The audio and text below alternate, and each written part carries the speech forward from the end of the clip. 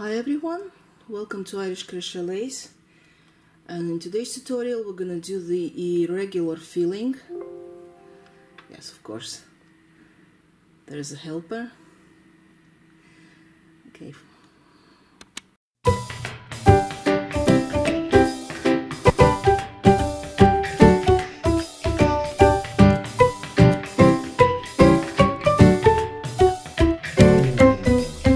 For this tutorial we will need crochet hooks and the thread that we're gonna do the filling.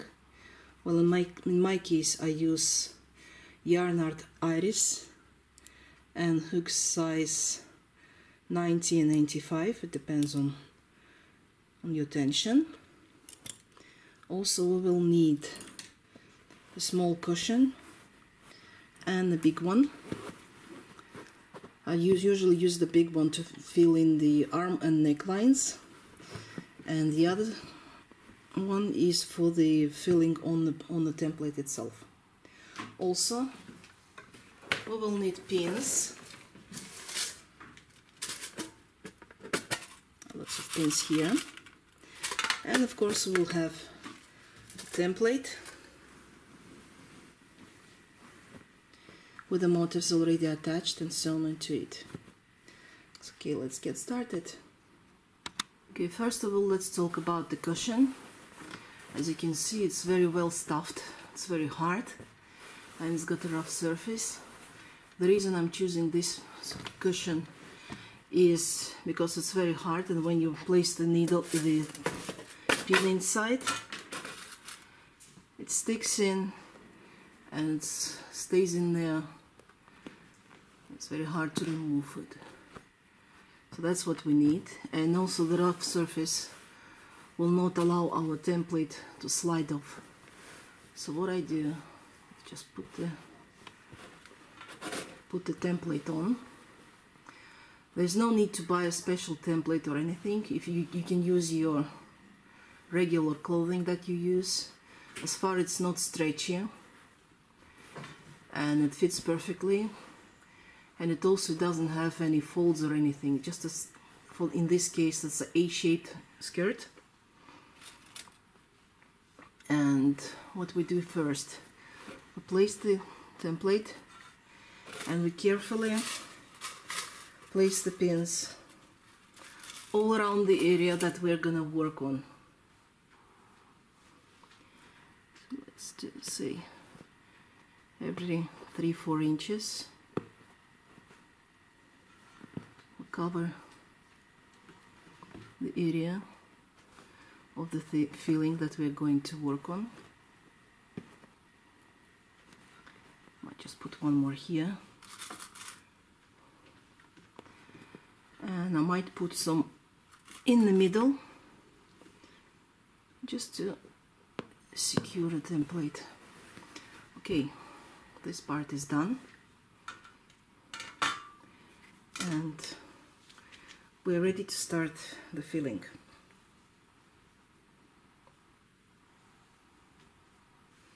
Leave a long tail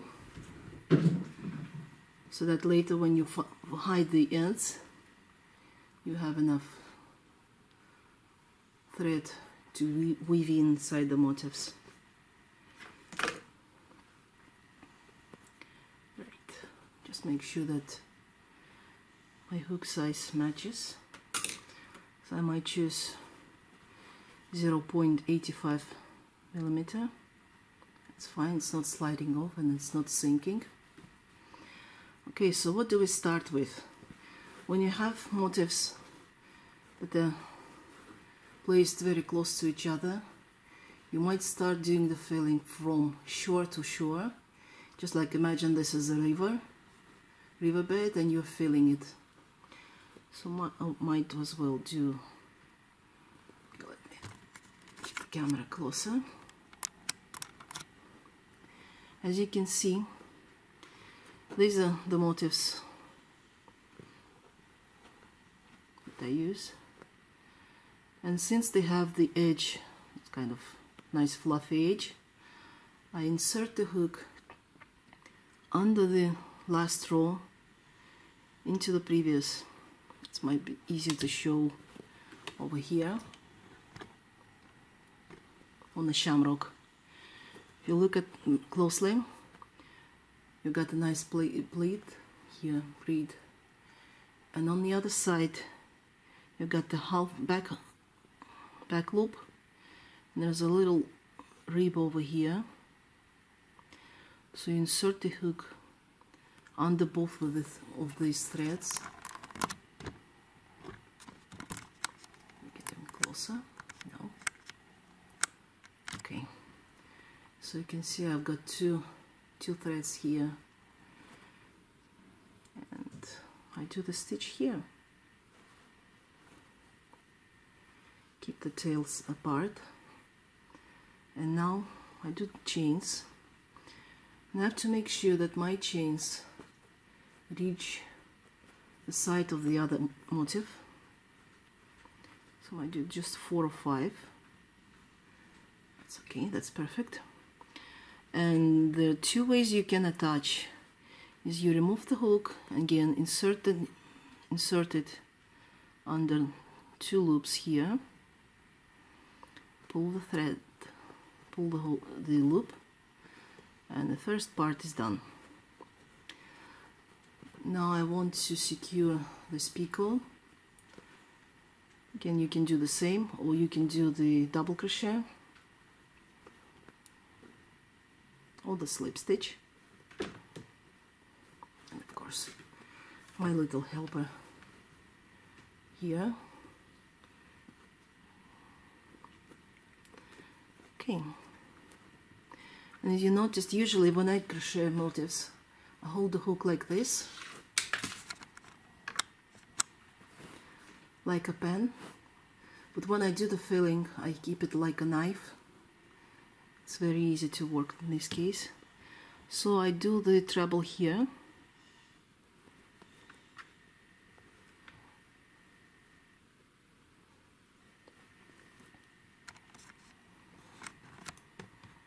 yes, he loves to assist.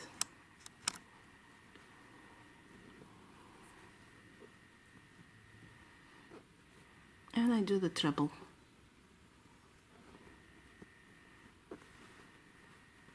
So this part is done.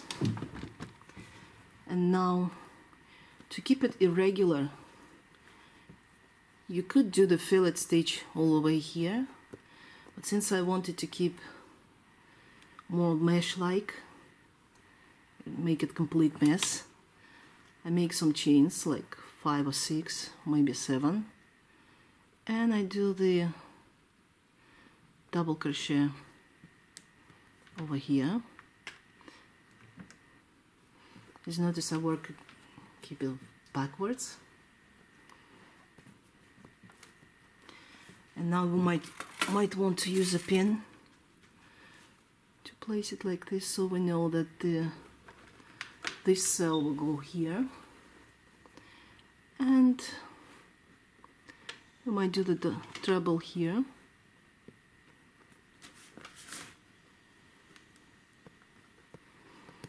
Oh, he's not happy. I'm not playing with him, so he went off.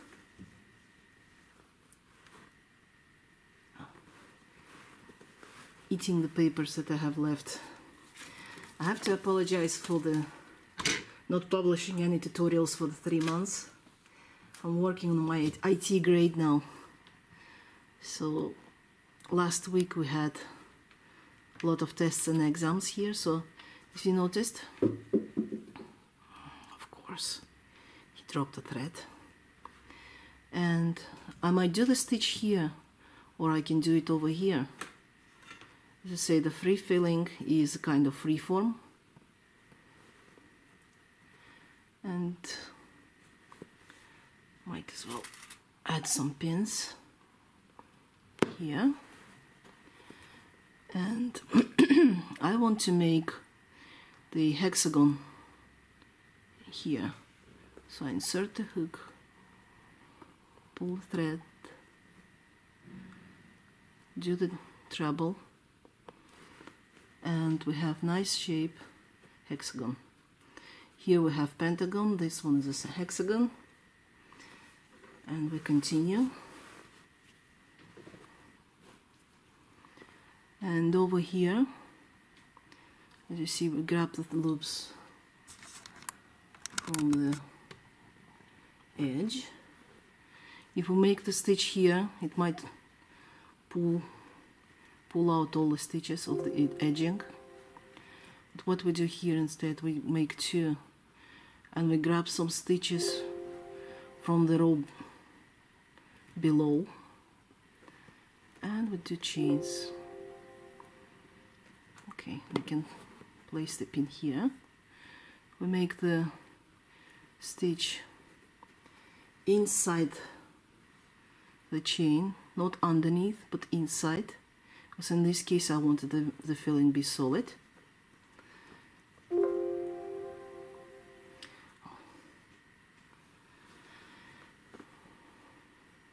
And again,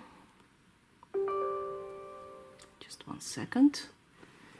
He switched on. No. Let me close the computer. Otherwise we'll have this strange soundtrack. And again, we continue like this. Might do the stitch over here.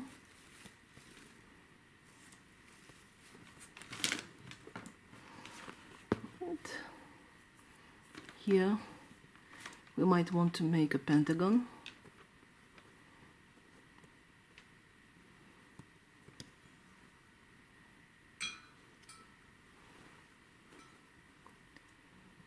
Into the picot.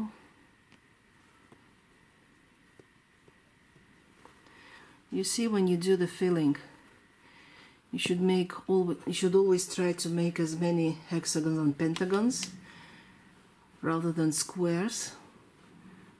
Even diamonds are okay, because they'll make your mesh looking more natural. As I probably mentioned earlier, I prefer to make the filling that looks like the cracked earth. You know, when you have a drought and the earth gets cracks on the surface. So this is my filling looks like. This part looks like a fillet mesh, and this one is more irregular. So this is how you do it. You do it from shore to shore. I might end up here, then come back, and then go over here again to these flowers and so on. So it's just a little bit of geometry. So when you do the filling, first you have to know where you plan to make your stitch.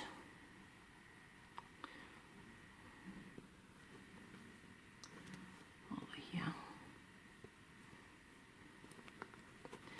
And also there's a trick that I call the Y stitch. We do the 2 yarn overs. We do the 1 stitch over here, and I want to place the stitch over here.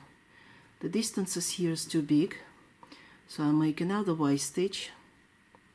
One goes over here, the one goes here on the shamrock,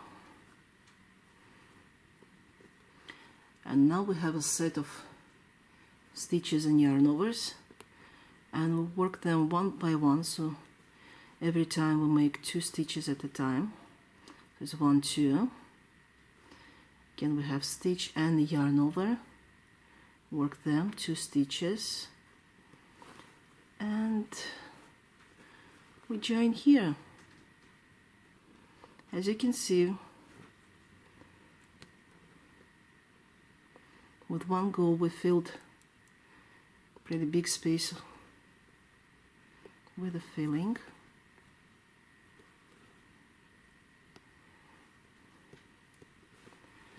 And sometimes you end up in a situation where you need, well, you don't have space to fill, but you end up with a flower. You might cut the thread, but you also might do something like this. You do the chain, grab any stitch here, like this one, pull the thread, you're kind of attaching it to the motif itself. Make another stitch and come over here. This is what I usually do when I have to go, if I had the filling already done here and I ended up in this place, I might go over the motif with kind of this set of 3 chains and a slip stitch. I might leave, well, go back to this place and continue the filling, but since I have plenty of space here, I just continue working with the filling.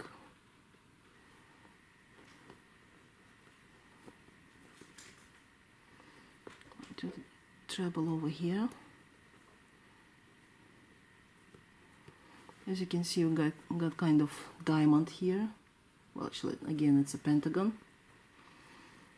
And stitch over here. There's one thing that when you do the irregular filling, avoid making filling that you're probably used to is the French or the fillet mesh. Just keep it like this and continue. So I might skip this loop, this set of chains, and do the treble into the next one.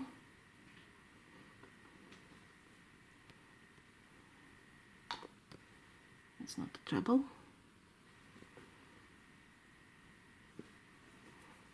Okay, we'll do the treble here. When you work inside the chain, try to grab 2 threads instead of 1. In this case, you won't have a big hole here at the place where you join the stitches. Okay, so we got here, do the slip stitch.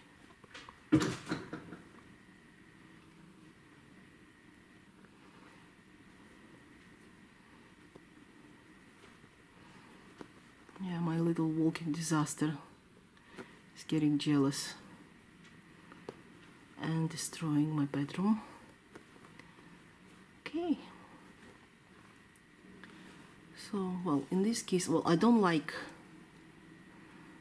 the thing that I have here, so I might add just a treble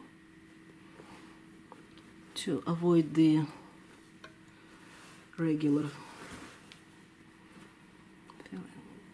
mesh over here. Again, I grab the stitches from the edge and go inside to grab the one below.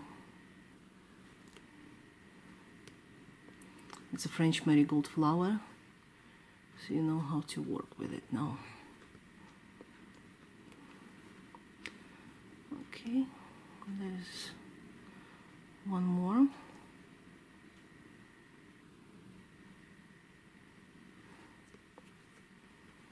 Okay, when you do join the motifs, make sure that when you do the stitch,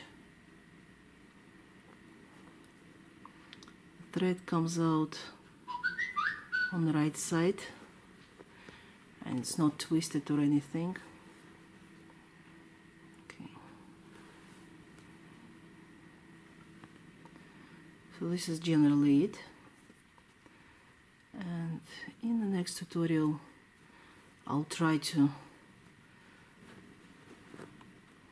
do the leaf for the French marigold, and I hope it will be done this week, since this week we have no lessons nor anything, and I can enjoy crochet without studying C++ and IT essentials. So this is it. As you can see, in 20 minutes we've done quite a bit of space here. So you can practice, ask questions on YouTube, and then well, I'll try to make more tutorial if you find any problems with this. Okay, stay tuned. Bye.